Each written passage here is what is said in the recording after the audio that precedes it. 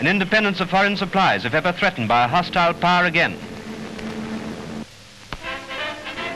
The nesting season is on, but this spring it will hold no terrors for P.C. Leclerc of Paris, for he is retiring from his job of controlling traffic, and the birds of the Port Saint-Denis will make no silly mistakes this year.